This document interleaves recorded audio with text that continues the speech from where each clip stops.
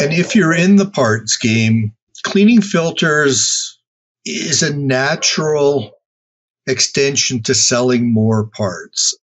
If you clean a filter and you understand the emission systems, you automatically know. You clean a filter, bang, you've sold a set of gaskets. If you're knowledgeable, sold a set of clamps as well.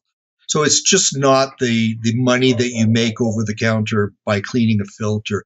It's understanding all the service parts that are required and go along with that you can sell and make money at. If people want to learn about Filtertherm, where should they go? www.filtertherm.com. Okay, links will be in the show notes for filtertherm.com.